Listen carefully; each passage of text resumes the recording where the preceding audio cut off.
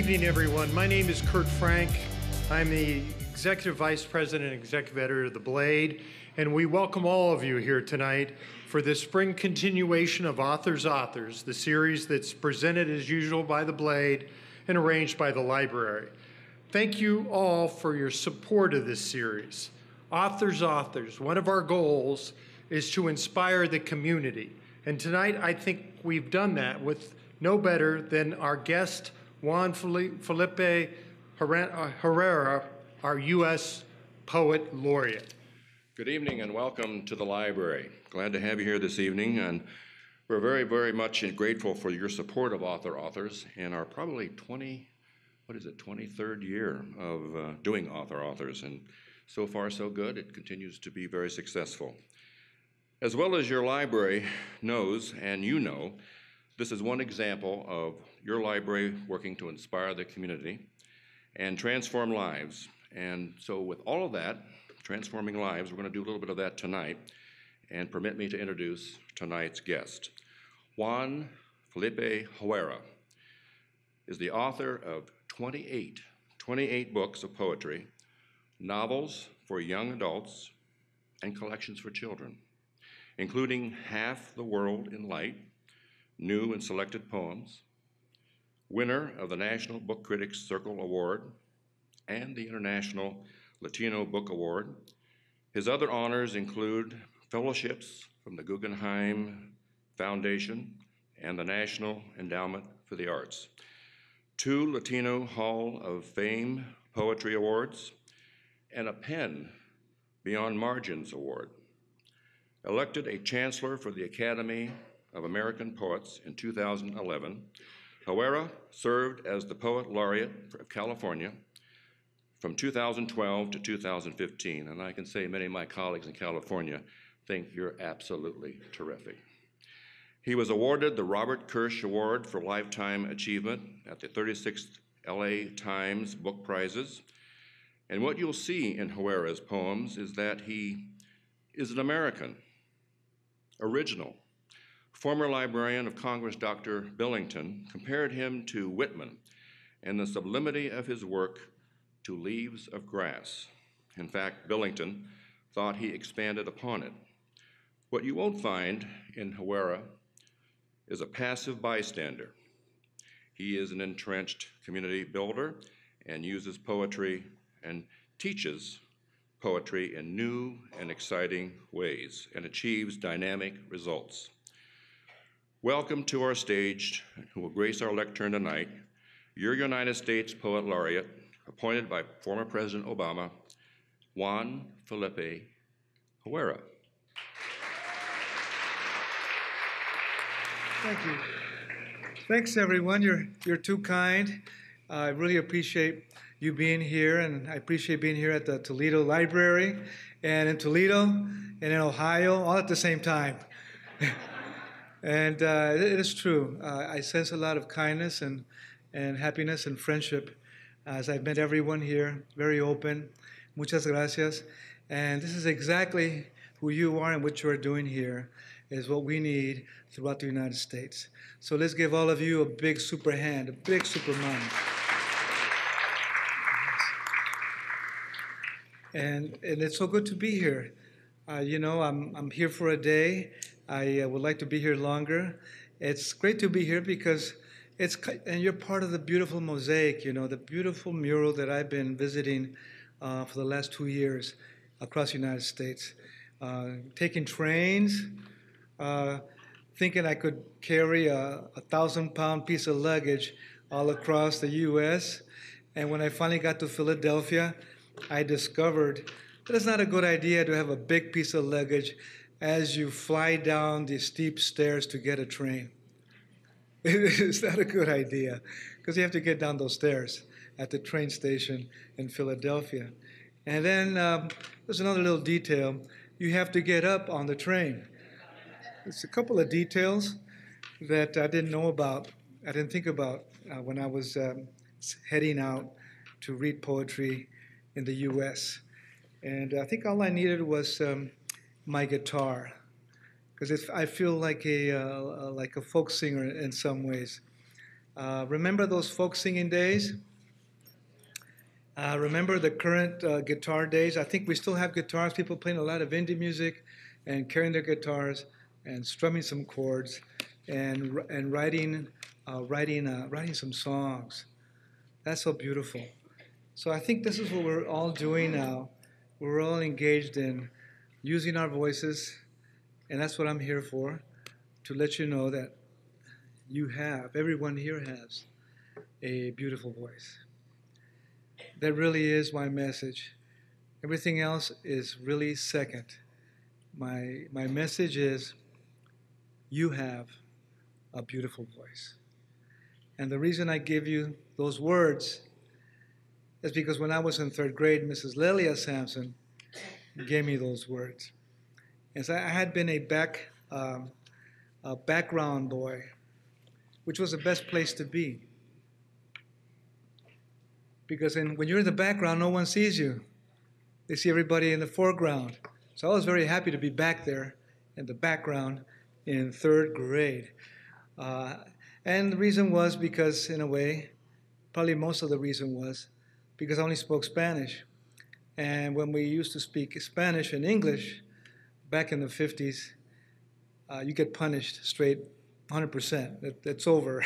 One word and you're done. You're a Spanish boy walking. You know, it was a Spanish-speaking boy walking or a Spanish-speaking girl walking. So Mrs. Sampson called me up to the front of the class, Mrs. Lelia Sampson, and I said to myself, oh, this is going to be impossible. There's no way I'm going to get up to the front of that class. I don't know how if I make an attempt, I have no idea what it feels like to get in front of a class to begin with. See, to get in front of the class, you have to have an idea and an experience. Your body has to know how to get in front of the class, you know. But anyway, we all have to take a first step. So I made it to the front of the class. And then you have to turn around. That's another little thing you have to do, because the class is behind you so far. So you have to turn around. And that's not all. Then you have to face the class. So another little step there. And one of the next step is you have to stand up facing the class, in front of the class, in front of you. That's a lot of stuff there. It's like a PhD. And for someone who had never spoken or had spoken and had been punished for speaking, it was even more difficult. You can imagine, you yourselves have been called on to get in front of audiences, and it's pretty tough at first. So then Mrs. Sampson said, sing a song. I said, you have to be kidding, Mrs. Sampson. I just thought I'd get in front of class and get my points or whatever it is that's going on here. Oh, no. Come on, sing a song.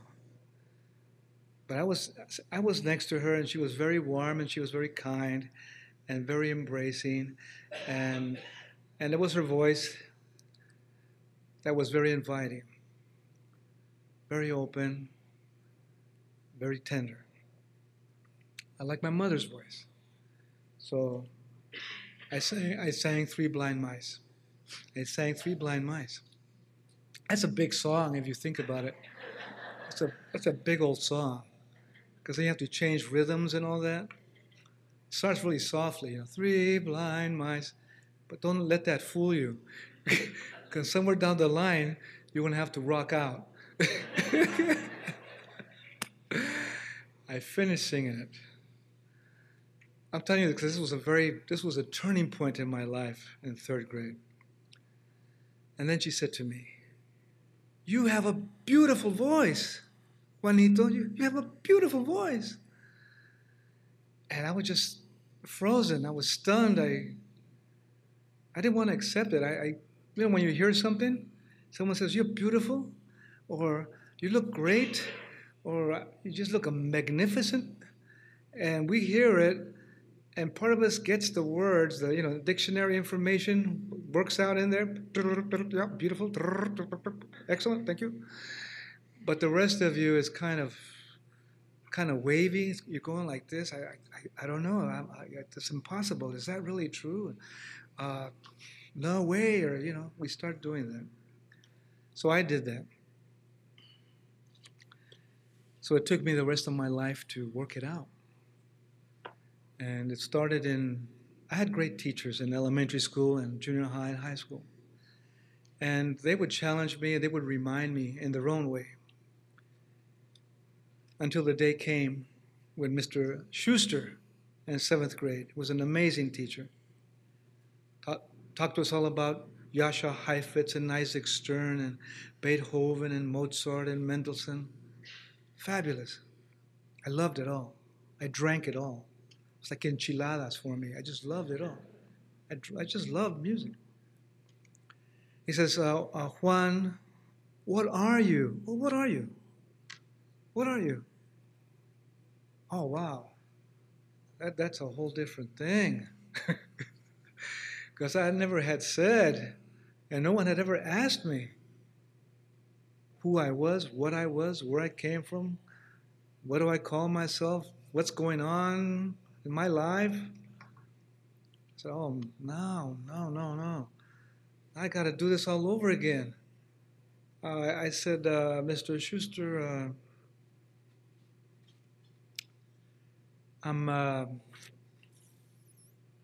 what does this have to do with music, Mr. Schuster? Wow, this is tough here. I just come back from San Francisco.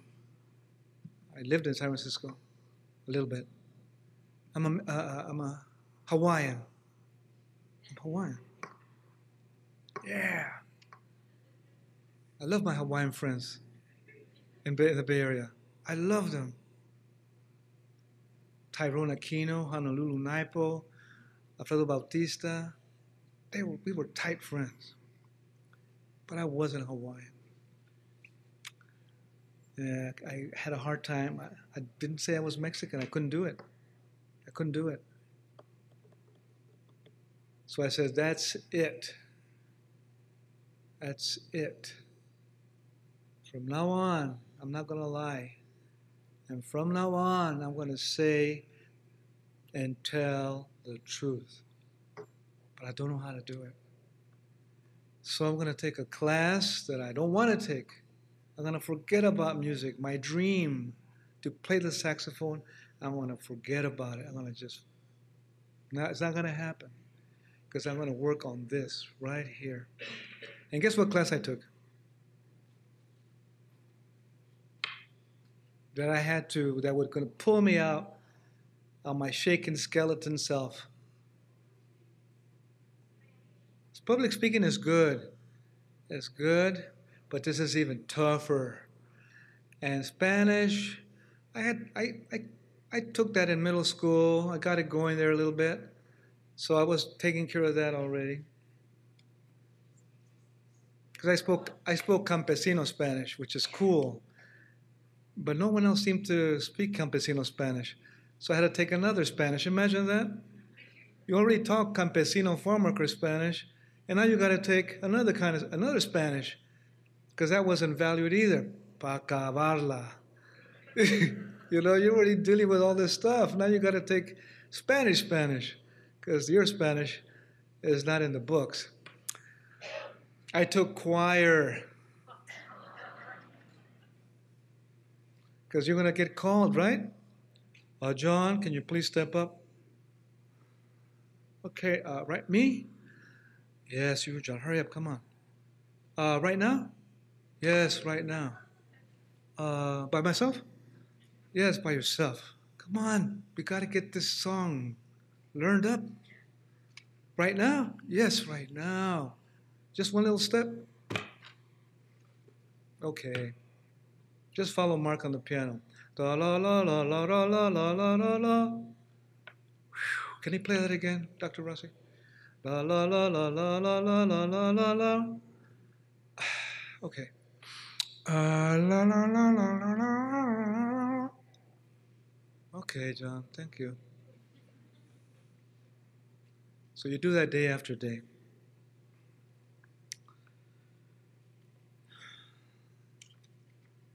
until the day comes when you have to get up on a free speech mound because you're feeling the feeling now.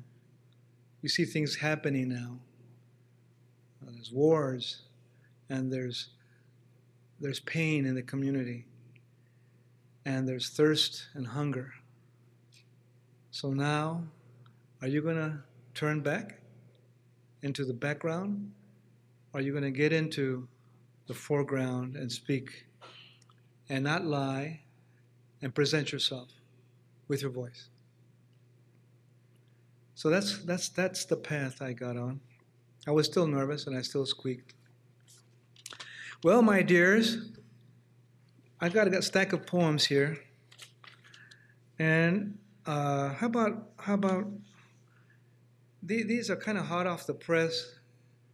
They're like airport, hotel kind of poems and fast writing poems. So I have one called Aztec Invasions, and I have one called America Stop Deporting Us. Which one would you like me to read?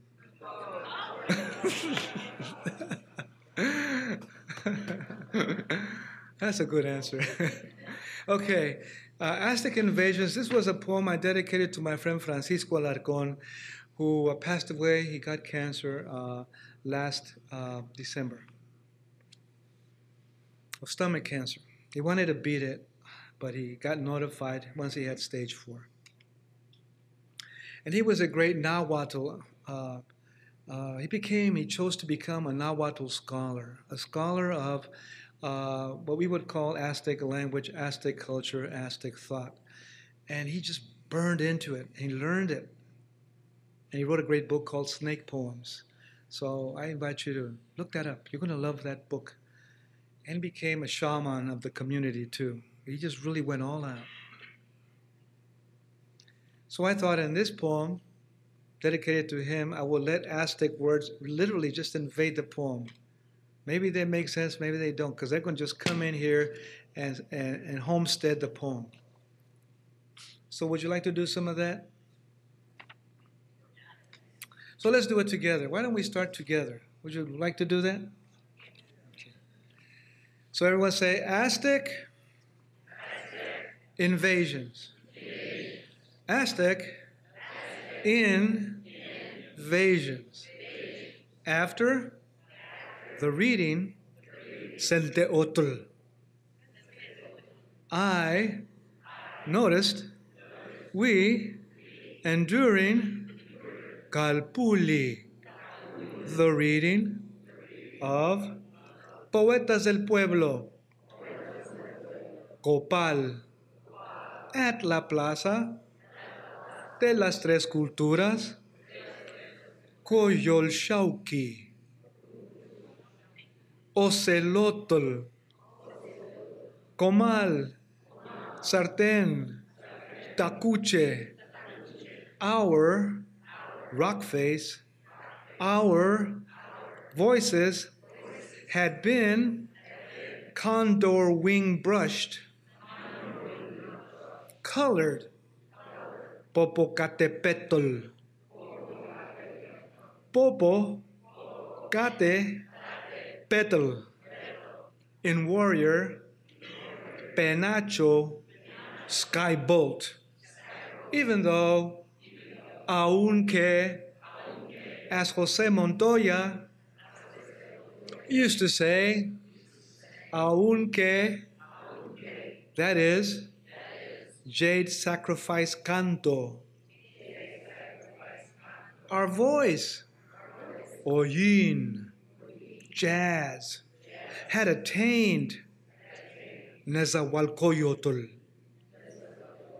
Something new, ranchera, after so many years, walking, round, danza, temazcal, confessions, metate, ilhuicamina, malinche, malinayi, our river, Río, Huichol, Cora, Tepehuana, Honduras, El Grande, El Paso. We were breathing fire, trains. We were sowing maíz, azul, blue, bathing in its blaze, bluish life. We were gathering, blessing, brilliance, Tlaloc, our faces in gentle casa colors, Toltecatl, Esmeralda, skull, in the complexity, open, raining, our dresses, in nakedness, ombligo, leonar, unity. You guys did good.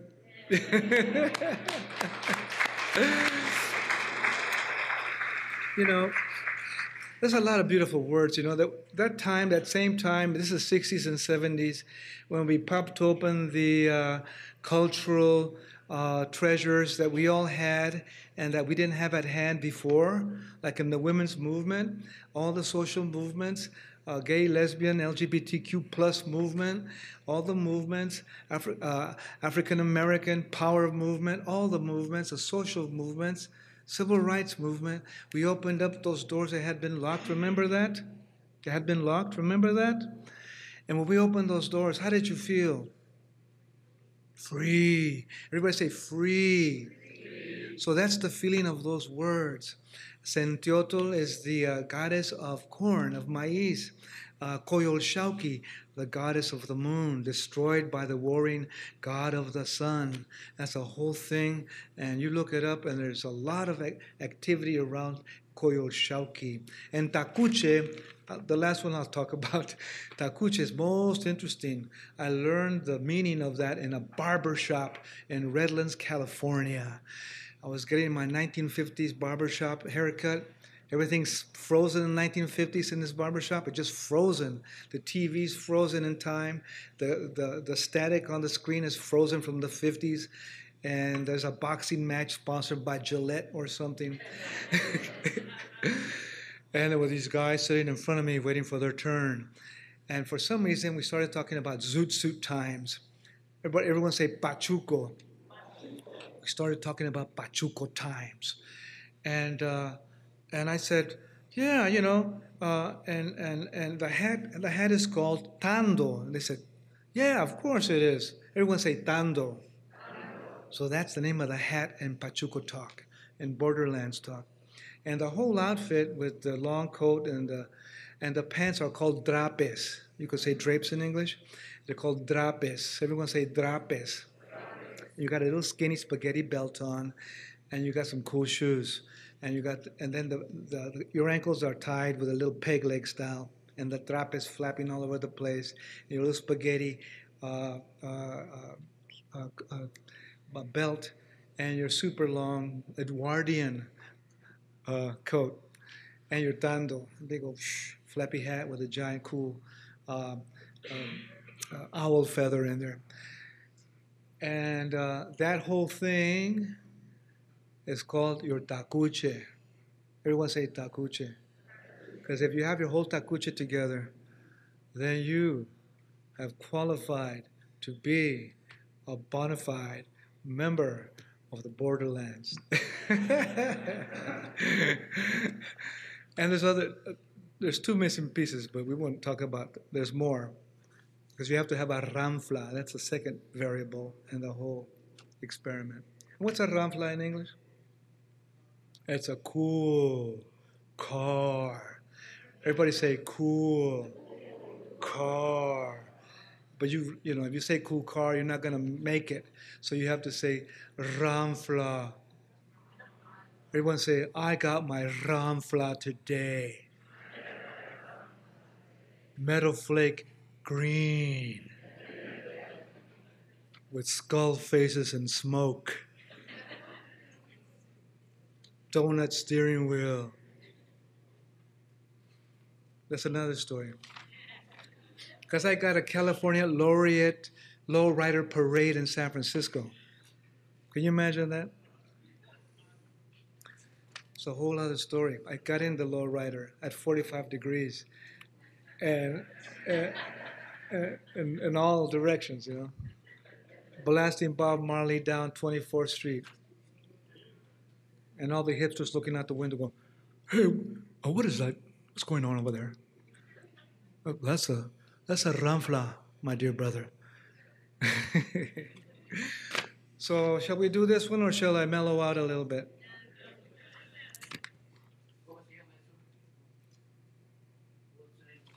This one? Oh, it's called America Stop Deporting Us. Okay. And we're going to do this one together too. You guys can say America, okay? You guys go America, then I'll finish the line. Is that good? Because today we're getting our voices out, remember? You have a beautiful voice. Let's get your voices out. Let's get all of our voices out. Toledo, library, community, let's do that. It's up to you. Okay, America Stop Deporting Us. And of course, Allen Ginsberg, our good friend, has his America poems.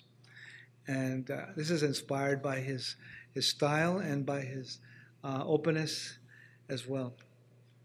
And recent experiences. So, America, what happened to making tortillas together? You want to do the whole thing? Okay. Well okay. Well, we can do that. Let's do the whole thing. Okay. America, what happened to making tortillas together? America, you can bring the butter and salt and some tapatio. America, Guadalupe Garcia de Rayos is your sister. America, what are you going to tell her children left behind? America, did you forget that Arizona was Mexican land?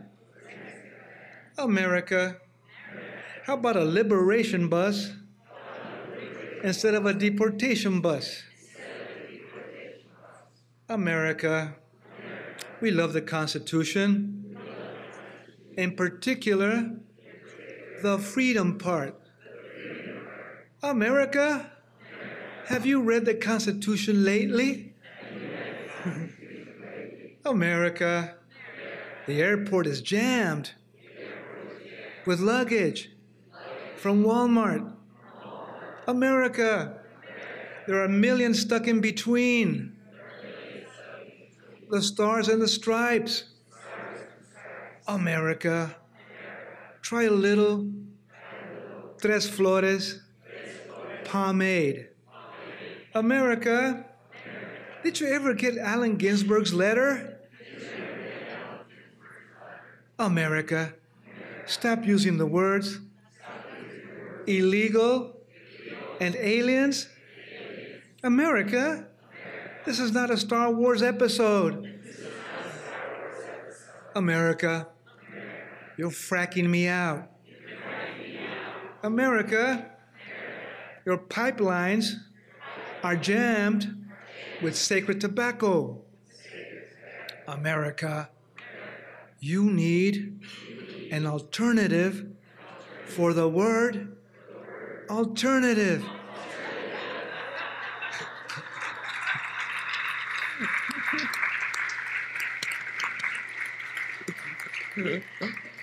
America, your nationalism is killing me.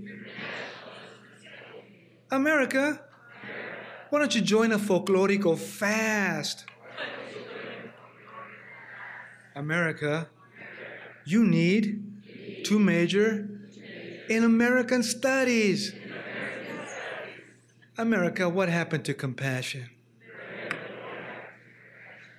My mother's interested in compassion. America, my mother says, you can have her green card. Hey, America, let's paint a mural like the one of Martin Luther King in Toledo, Ohio. Come on, America. Let's paint a mural like that. America, how about reading Emma Lazarus and Jose Montoya and Jenny Lim and Gwendolyn Brooks? America, try a pupusa con loroco from La Santaneca. America, why don't you give the Border Patrol Taco Tuesdays?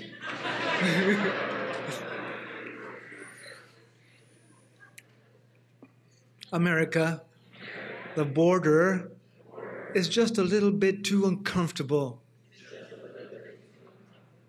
America, you ever tried crossing all the way to the coroner's trailer? America, can you try at least open borders for 90 days? America, did you read the Treaty of Guadalupe Hidalgo? America, we're still waiting for our land rights. America, don't you think 169 years of waiting is too long? America, you ever pick cucumbers? America, our feet are rotting in the fields. America, write a poem instead of an executive order. America, I am migrating as we speak. America, stop making criminals without a crime. America, have you read the census figures? There's just too many of us singing de colores. America, have you noticed everything is in Spanish? America, the Super Bowl is becoming the Menudo Bowl. America, hurry up. The dreamers are tired of dreaming. America, the world is a little bit upset with you. America, your security team needs a little tres leches cake. America, stop freaking out about the word community and the word equality. America, all that border wire is tripping you up. America, there are 95 languages spoken in Bora High School in Boise, Idaho. America, did you forget how to pronounce your name in Spanish? America. America, America, America, are you listening? Stop deporting us. America, we are tired of making green cards out of lettuce. America, I'm getting ready to boycott. America, get legal with our legal rights. America, come on down. The guacamole is ready. I'll make you an organic peanut butter sandwich with red rice. America, don't be afraid. Maybe you need a curandera. America, I'm jumping the border wall, waiting for your call.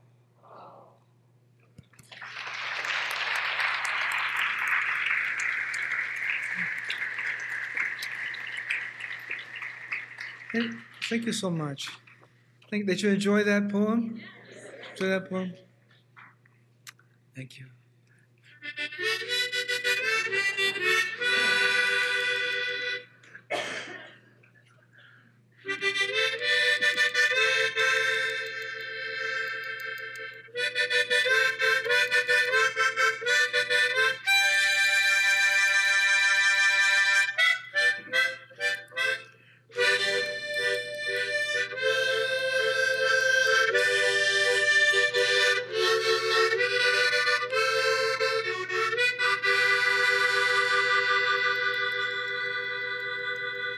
My father used to say, Chico, when I jumped on a train from Chihuahua, back when I was 14, Juanito. Yeah. I just hung on to that train, trembling and shaking, till we finally got to Denver, Colorado. Remember, I was hanging on the outside of the train. It was so cold, Juanito, that when I spit,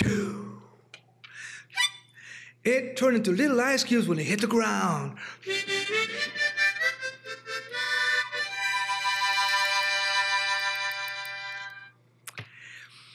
And I was thinking about my parents and my father with his harmonica and his songs and his jokes and his stories, most of all, about coming to the United States. And I was thinking about my mother's stories about coming to the United States. Let's see.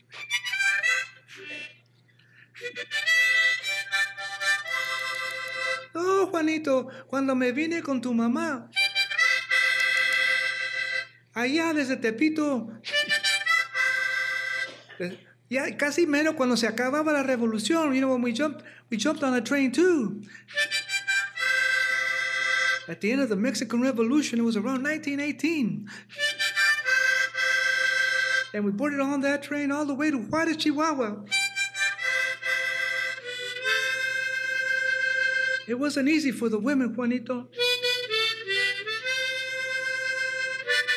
Because your grandmother, Juanita, had to take care of all the children. And we already didn't have anything. So we slept on bricks in Juárez. That's what we slept on, Juanito. You think you have pillows. You always complain about your pillows. But guess what? We slept on bricks. How about that, Juanito? And you know what I did when I got to El Paso and when I was in Juárez? No, Mama. Well, I used to wipe the kettles of Mrs. Pickett. I used to work for Mrs. Pickett up there on Franklin Mountain. And when she wasn't looking, ooh, I'd take a big old scoop. It was really good. But I used to wax all the floors too, Juanito. So don't you ever be complaining about your bologna sandwich at lunchtime. And don't you be hiding that can of sardines with that little can opener I give you to take to school. Don't you ever do that. Don't trade it for a peanut butter sandwich. I work hard for that little sardine can. No, but Mama, nobody else has sardines.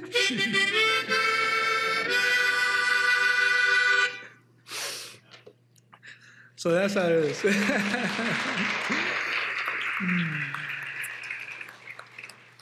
And the reason I bring up, in a way, I mean, it just kind of came together the other night.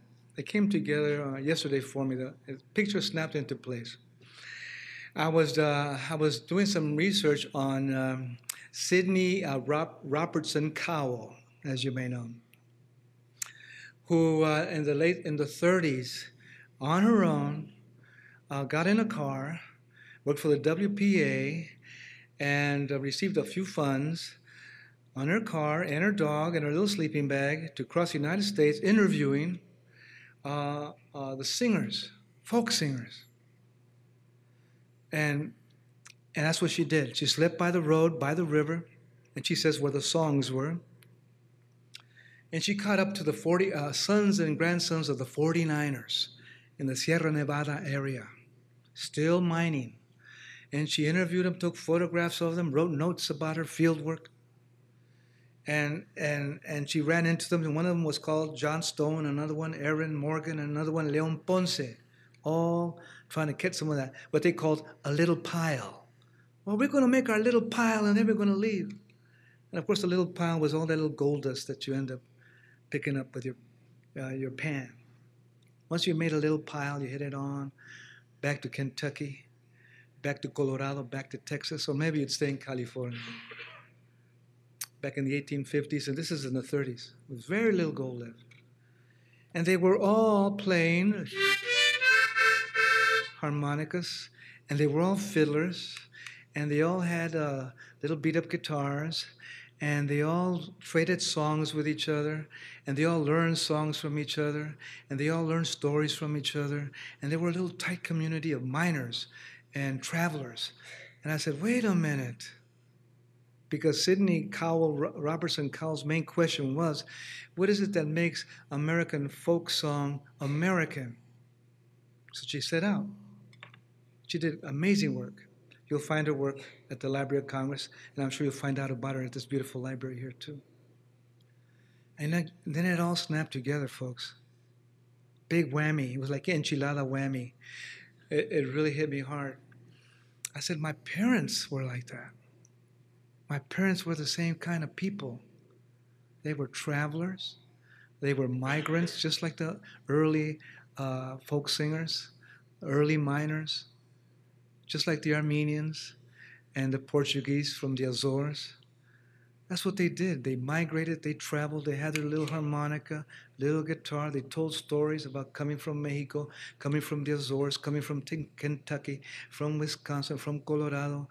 And they worked in little villages, mining camps. Because that's just like my parents. Just like the American folk singers. They were the same people. Same people. And it just was a big shock to me. And they were all Americans.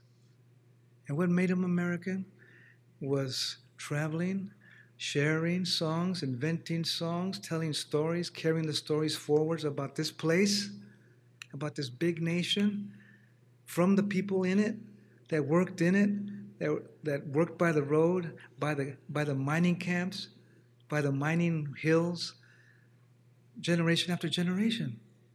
What's the difference? What was the difference?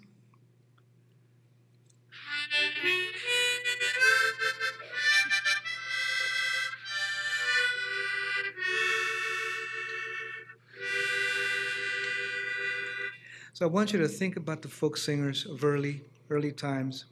And, of course, the one and only Sidney Robertson Cowell. And what a brave woman. What a fabulous pioneering ethnographer of folk song, American folk song. And she carried a recorder called a Presto. And these pancake-like looking discs, have you seen those? They're like heavy pancakes, and you put down the stylus, and they burn on the stylus, and they record the songs. And that's how Alan Lomax, as you know, recorded all the blues players from the South. Amazing recordings. Willie Guthrie, and the Guthrie family, and the Seeger family. I love all that stuff. And I love people and music and voices. But then migrating folk singers and migrating folk singers like my mother and father. I never saw my mother and father's folk singers. Can you believe that? They were folk singers. Everybody say folk singers. American folk singers.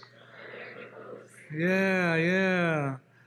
Put that together, okay? I just put it together, I think. So I'm giving it to you to finish it up for me. Okay? Think about it, finish it up for me. It's a new insight. Because we talk about immigrants and migrants, and I know that's a great discussion.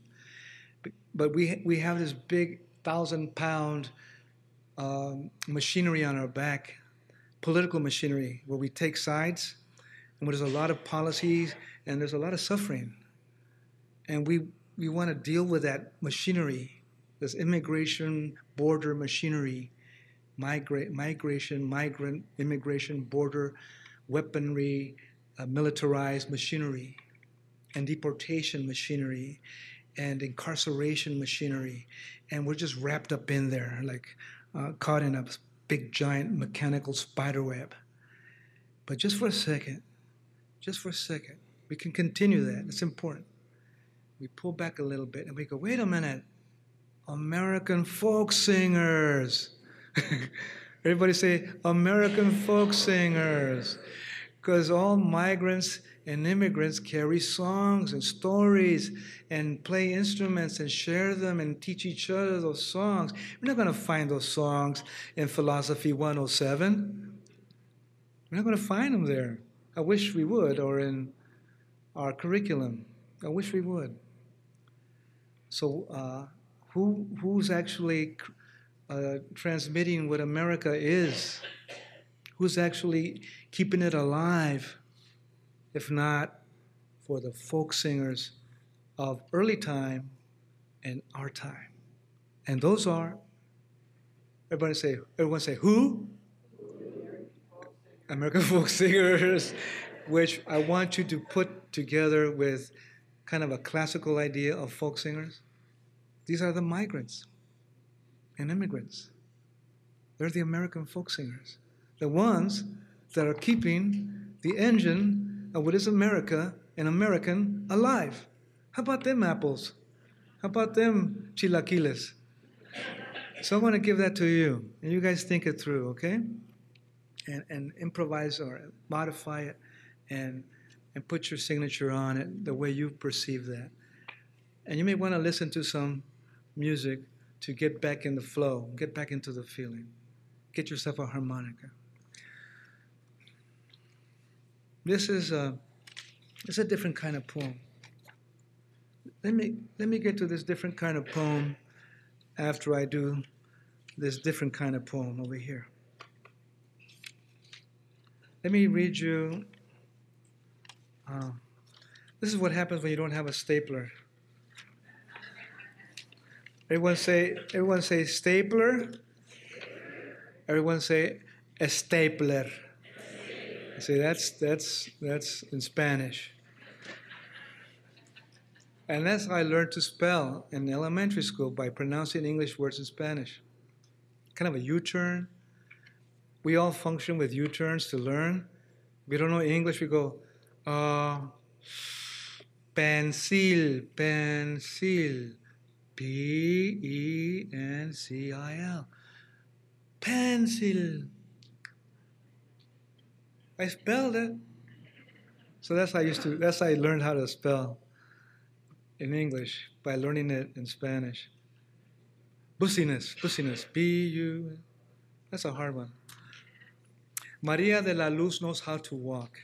So this poem, feel free to do this yourselves. I put a number of stories together into one. And I didn't talk a lot about how they're related. I just went from one into the other, like swimming in one wave and then following the next wave without saying this is this and that is that. Maria de la Luz. She ambles toward el norte. She remembers as she steps, wasps and spiders webbed in between the corn and fowler. Her mama, Concha's story, the fire she fanned to clear the path through the thick burn-colored stalks. All this she almost touches, the blueberries,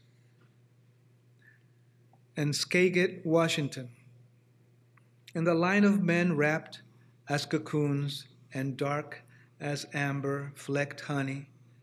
At the line, the only store in Firebaugh where you can cash your check, shirts twisted and whispered and upright. Down in Illinois, in Compton, you go through the back door of Darden's Bar and buy drinks for the foreman, El Cuadrado. Maria's coming home after returning to Atizapán de Zaragoza, where she works at La Tortilleria next to La Señora Muñoz.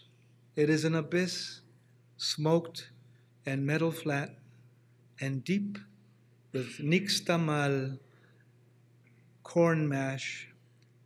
Good pay in South Georgia, she says. I'll work the cucumbers. Feed in water, skin see-through, peels and peels off and off. Then on Saturday, bus to Walmart, bus back to camp. Season after season. The crossing higher, alone, or with groups of 3, the coyote says. I'm leaving you here at the bottom of this mountain. You Indians know how to climb. She remembers Guadalupe, Rios, say from the edge of Santa Maria Corte in Nayarit. Nosotros los peyoteros sabemos caminar. We know how to walk in Indian country. Maria de la Luz with an address in her bag.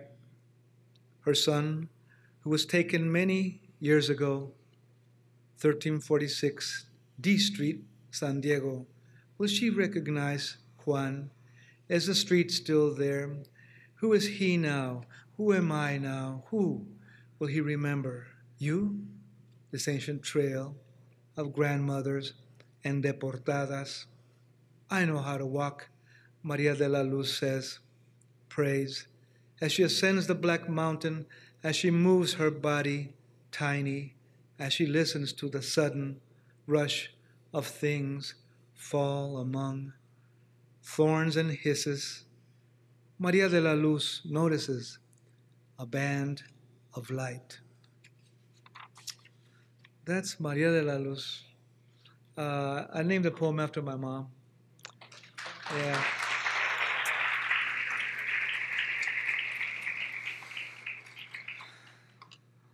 What's good about writing poetry and about writing is you can put your whole family in it.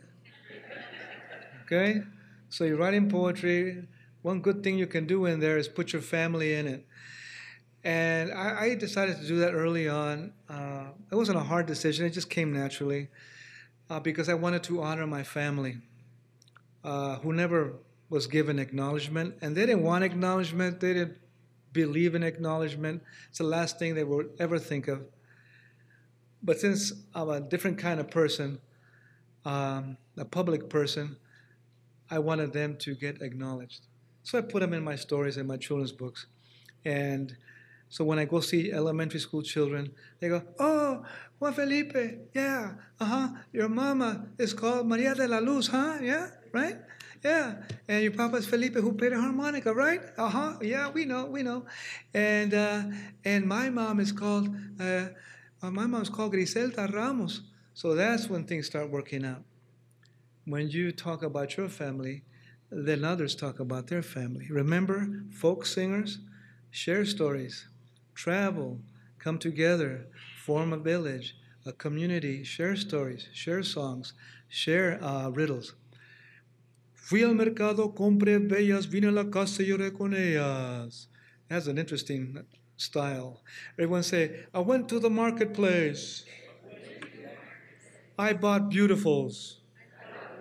I came home and I cried within. And the answer to the riddle is onions. Super correct. So that's what you do when you're a folk singer. You travel, you migrate, you form little villages, tents, trailers, you move, you stop, go to a ranch, work there, but you've got your little harmonica. Perhaps you have a little guitar, or maybe you have an accordion, like in San Antonio, in that area of southern Texas, where the norteño music was born. So that's what we do. That's what you do. That's what we do. We migrate, and we're American folk singers. A question was made on so I was asked a question, and the question was, how do we serve and work in our community? Were you interested in that question? Are you interested in that question, how to work in our communities? I think you're already doing this, by the way. Everybody say, we're already doing that, Juan. Juan, you're a little late on that one. But I thought of another thing. Another thing came to me, and it's nothing new, but it came to me, so I have to share it and give it to you. So I have to give it to you. That's what happens when you're a folk singer. You have to give it away, and that is that everyone wants to be connected. Everywhere I go, South Florida, St. Petersburg, everywhere I go, Iowa City, I was there recently. Everywhere I go, Wisconsin, there's a whole story there. In Milwaukee, everyone, especially right now, wants to connect, wants to connect with you, and share stories, and listen to you, and find something that they're looking for, just like those gold miners. They wanna find the gold. They want to find the gold. Things are happening. So this is how I feel things right now. People want to connect. I was trying to boil it down. I go, what is it? What is it? What's in all these audiences? What's in all these audiences? I mean, I'm spinning. I've been to so many places. Yeah, so what's at the heart of it all? People feel urgent. Yes, they do. People feel like they're in an emergency situation. Yes, they do. High schoolers are crying. They just are. Yes, they are. Some are telling me things as if they were in a dream. They go, Juan Felipe, I believe in peace. I believe in peace. I want a life of peace. Yes, they're doing that. A young 11-year-old boy asked me in L.A., he said, I want to learn how to write better. I go, well, what are you writing? He says, I'm writing a story. Well, what is it about? He said, it's about children who have been abandoned because their parents have been deported. So all this is in all these audiences. Urgency, strategy questions. African-American student in New Jersey says, I want to know what strategies you suggest for political resistance. I go, well, I wish I knew that answer. I wish I knew that answer. I said, maybe you can think about Cesar Chavez going door to door, simply introducing himself, simply saying hello, and simply being concerned, and speaking about some of the issues, and listening to the people. That's all I can offer. So it came to me the other, maybe last night, I said, people want to be connected. People want to be connected. So then, my suggestion, which you already know, is to create groups. To create groups, small groups, and take it from there. Be folk singers, share stories, sing songs, read poems, and get into things too. Sometimes we just want to get into the story. Well, okay, immigration, okay. What are the 10 things we have to think about regarding immigration? Let's line them up here in blue markers. Well, that's good. That's good. That's good. Everybody say that's good. That's good. Everyone say, of course, that's good. Everyone say, excelente. You know, viva Toledo. But think about creating small groups. You and your friends, and then add some people. You don't want to do it alone. You can, but you and your friends, you and another friend, go at it and bring people together. After school, at the library, at home, at the center, everywhere, at the park. I remember I was in Tillamook County in Portland, by Portland, Oregon, and it was a small group of parents left, around 4 of them. I had been the invitee, author dude, and for the school, hoorah, yeah. And then I was going to meet the parents. But I didn't want to just get my big, expensive book and read from my big, expensive book. I said, you know what? I don't really have much to say. You're the ones that have a lot to say. You're the ones who have a lot to say. So why don't we just go around and share whatever you want to share, a song, a rhyme, a riddle, something you want to talk about? It's open. You decide. You're You're the ones. I'm going to stay back. And we went one by one. It was great. Then we got to this man who he was burnt down from the sun. He was a stone cold farm worker, and he was there for his child. He had somehow found some time. He said, "Oh, I don't have anything to say, but I have a song." "Oh, okay."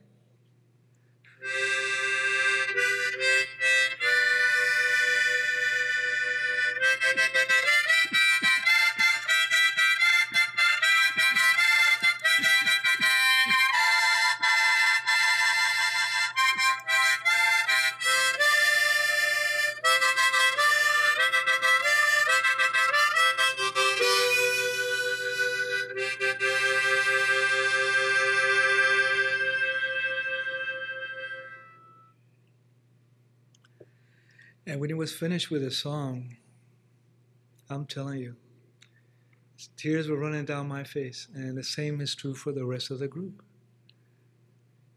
Because they felt everything finally pour out. Nobody says, "Listen to me." Nobody says, "I'm important." Nobody says, "I'm having a hard time," right? In our communities, they just work hard. They just rough it. They just crush through it. But you put them in a group. Put us in a group. There's no thems, really. Put us in a group. And just watch. Just listen. Folk singers are going to come up with the beauty and the spirit of the heart that we want to hear. That then we can talk about immigration and migration. But we're going to start right here. So thank you. Thank you, my dear ones, for inviting me to Toledo. Muchas gracias.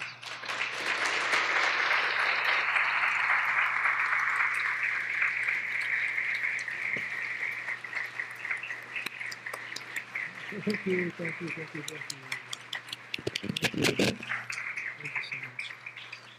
If you have questions, we can do questions. If not, we'll just jitterbug. Hi. Oh, Hi there.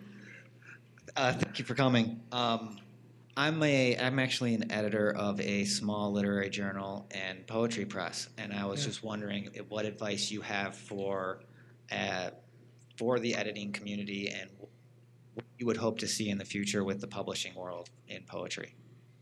For the editing community and for what else was you? And for the future within the poetry community, what you would love to see. Oh, it's a big future. It's a big, juicy future, and especially right now. You know, everybody, all of us, we want to write. We feel a lot of things, right? Feeling a lot of things. So now's the time to express. Remember, we have to express. We have to get out of the background, get into the foreground. It feels odd. It sounds odd. That's all you got to do. Just come up to the foreground and say what you want to say and write what you want to write and sing what you want to sing. You look at these early folk singers, and they're just, yeah, well, you know, it was back in 49, my great-grandfather, Joseph Aaron Smith, well, he used to play the harmonica, and he played a good harmonica, and he played the clementine. So they were like operatic. They were just themselves, and they're just themselves. So now's the perfect time for everyone to write, to get your feelings out, your ideas, your insights, words. It can just be a list of words, by the way. Everyone say a list of words. Everyone say guacamole, apple pie, pumpkin pie, lemon meringue, Amana colonies. Here in Toledo, we got the best bakeries in the world. You see? And that's it. That's a poem right there. You see? You see, you all did it. So now's the time to write. Now's the best time to write. It's always the best time to write. And people's talk and people's stories are extremely needed. Back to the folk singing, extremely needed. We have to present ourselves, present who we are and what we're going through. You have to present America as it is right now, for reals. For reals. Who else is going to tell your story? Who else is going to do it? Who else? So that's why editing and publishing and writing and speaking and your creative self is extremely important, because you are the ones who are America. Am I right, America? Are you listening, America? That's you. You are the folk singers of America, storytellers, women's stories, children's stories, family stories, student stories. It can be in any way you want to write it. You want to pick a musical instrument? You want to pick up a little mixtape? Feel free. We need the American story, because otherwise it'll be divided. That's why we need all of you to take part in it. So it's a great time for writing. It's a great time for creative expression. It's a great time for music. And it's a great time for publishing. Homestyle, make it on a tortilla, homestyle. Homestyle. It could be a blog. It could be just one page. It's not too expensive, one page. And you fold it, and you give it away. Or you publish it and make it more, add more to it.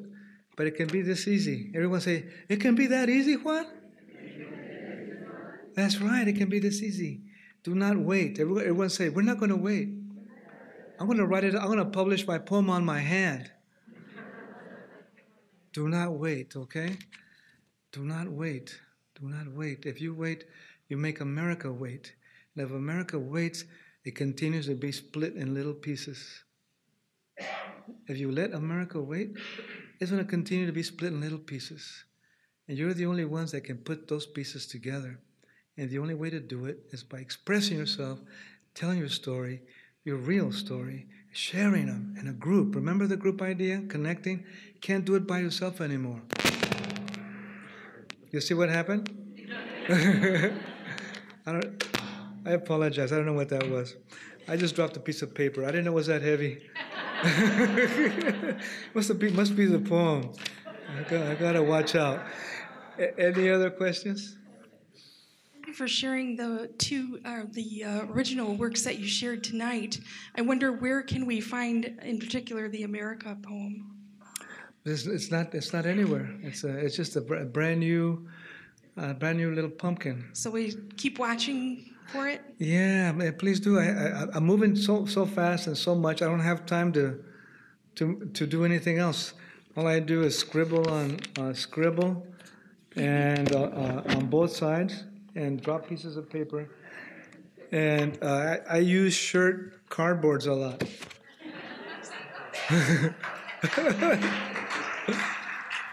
So well, I haven't made it to the publishing part of it.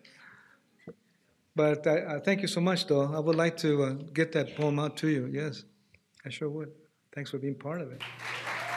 Yeah.